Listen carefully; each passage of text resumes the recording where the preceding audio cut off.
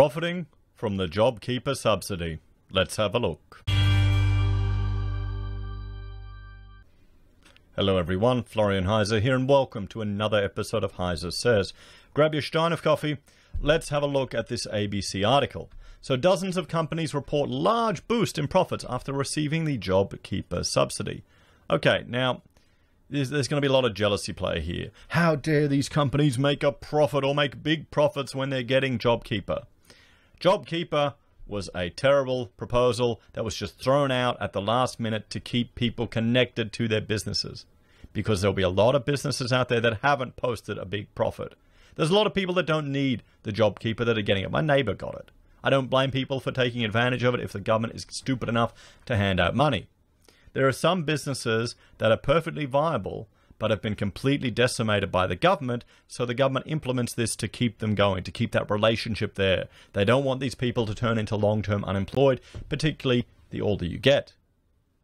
So, come on. There are going to be a lot of people that just should have and probably would have fired them because there's no loyalty. Don't be so naive to think. I'm watching these YouTubers that are talking about all this corporate cringe, which I tend to have avoided. I didn't think it was real. Like people talking about their work family, or their work wife, or their work husband, and believing that your employer cares about you. Sure, there are some good employers. Sure, some small businesses will go out of their way. But when push comes to shove, you got to take care of yourself. With being a worker, the best bet is to ensure that you have skills that are transferable, that you've got skill security, that you're capable, that you're in demand, not just depending on others. But is that really where Australia is heading? So let's look at this, because what do you expect? Do people not going to expect this to happen? Come on.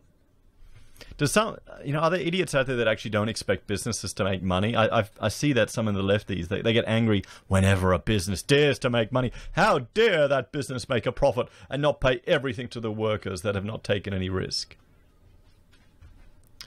More than 30 companies recorded higher profits in the last 6 months of 2020 after receiving hundreds of millions of dollars in the Jobkeeper subsidies than in the last 6 months of 2019. Yeah, there are going to be some businesses that did really well out of this. We're in a K-shaped economy, guys. There's some people who have invested in property that have gotten Jobkeeper that have done really well because their property's gone up. Okay, there's others. It's no different. Jobkeeper payments accounted for approximately 20% of their underlying earnings on average, on analysis of the financial reports of 299 companies on the ASX 300. Corporate Governance Advisory Group, Ownership Matters, okay, I bet you they're biased, looked at the government subsidies received by the 300 largest entities listed on the ASX during the calendar year 2020. It wanted to know how companies were accounting for the wage subsidies in their financial reports. Yeah, guys, this is what happens in an interventionist economy. Governments are going to hand out welfare to everyone. Yeah, they're going to force money out of your hands. They're going to sneakily take it away from you with all these levies and taxes everywhere. They're going to inflate it out of your savings. And then they're going to give it back to you. And people are going to be happy. And they're going to keep voting for the same thing. It found 95 of 299 ASX 300 listed entities had now reported receiving government subsidies in 2020 worth a combined $3.8 billion, with Jobkeeper payments received by 75 of those companies, accounting for $2.5 billion, more than 60% of the $3.8 billion. Okay? Yep. I mean, guys, this is surprising to anyone. The 6 largest Jobkeeper recipients were Qantas, Crown Resorts, Flight Centre, Star Entertainment Group, Eagers Automotive, and G8 Education. They accounted for roughly 63% of all Jobkeeper payments going to listed companies. So profits improved significantly for some companies receiving Jobkeeper. Well, their costs go down, particularly if they're not running. However, Ownership Matters was particularly interested in the financial health of companies receiving Jobkeeper payments. It compared their financial position in the last 6 months of 2020, as recorded in their financial reports, to the last 6 months of 2019. It found 34 entities reported an increase in their underlying earnings from pre-pandemic levels after receiving a total of $284 million in Jobkeeper subsidies. It said that $284 million was worth roughly 20% of all JobKeeper payments received by ASX 300 entities in the final 6 months of 2020. JobKeeper was clearly more material to some companies than others, Ownership Matters told its clients. As these entities were significant beneficiaries of government subsidies, well, they're probably also payers of significant tax. We all are. Don't forget that, everyone. Oh, and we'll be paying for this in the future. Future tax owners. No, economic units. Investors should closely scrutinize the sustainability of earnings in future periods as government assistance is being wound back. It sent its research note to its clients on Wednesday evening after the stock market closed. So the JobKeeper program lacks transparency. Ownership Matters said the $2.5 billion worth of JobKeeper subsidies received by entities on the ASX 300 in 2020 only accounts for 3% of the entire JobKeeper program, and the rest of the program, a whopping $83 billion and counting, lacks basic transparency. Yeah, I bet you a lot of small businesses got it and didn't even need it. But can you blame them if the government is going to give out the money and someone over there is going to get an unfair competitive advantage because they're taking advantage of this system and you're not? What I'm worried is that we're going to hear about businesses that kick the can down the road with JobKeeper keeping going, incurring more and more costs, then went under, and will take other businesses with them. And then we'll hear the sob stories of little Susie didn't get her superannuation payments or long service leave, even though she got JobKeeper for 6 years. Maybe I'm exaggerating, but you know what I mean. ASX companies represent the only data through which to analyze the impact on corporate profits made by JobKeeper. See why they only care about... Guys, this is to keep people off welfare. Should we have just put them all on welfare? Maybe would have given a whole lot of people a taste of that socialist utopia a little lefties love. I wonder if it changes... I wonder if going on welfare changes people's voting preferences. It also warns its clients to pay special attention to how companies are disclosing their JobKeeper payments because accounting choices for JobKeeper and other government subsidies vary between entities. Little formal disclosure was made to help investors ascertain the contributions made to earnings by JobKeeper, the report says.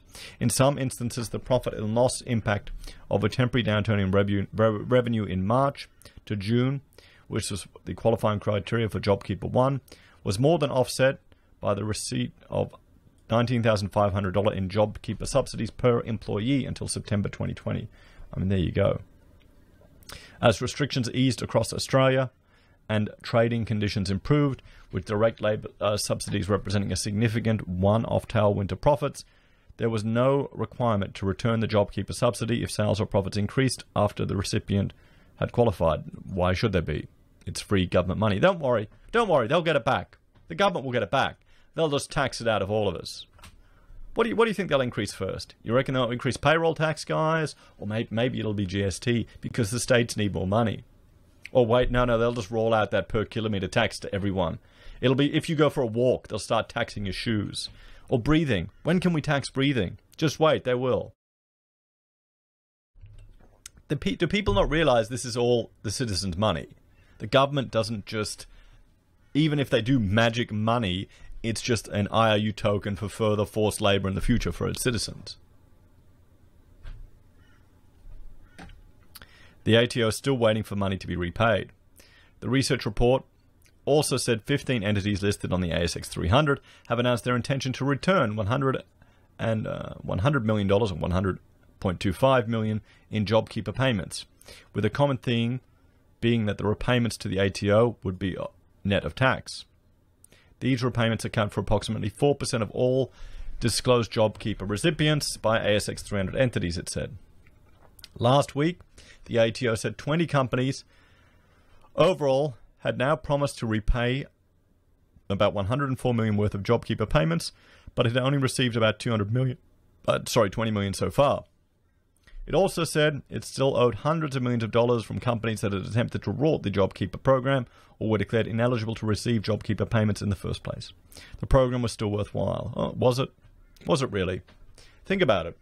Have a look at my Odyssey channel and you can see the video discussing the efficacy, how effective the lockdowns were in actually mitigating mortality. This is all a result of that. This is all government interventions. people in the past have argued against these type of interventions to mitigate the spreading of disease because of the other consequences that we're seeing now. You have to ask if it's worth it. The program was still worthwhile. At the start of February, Prime Minister Scott Morrison dismissed concerns about companies accepting millions of dollars from taxpayers under the Jobkeeper scheme and using some of it to pay executive bonuses and dividends. I'm not into the politics of envy, Mr. Morrison said. I mean, that politics of envy, that's pretty much the whole left. That's the whole socialist.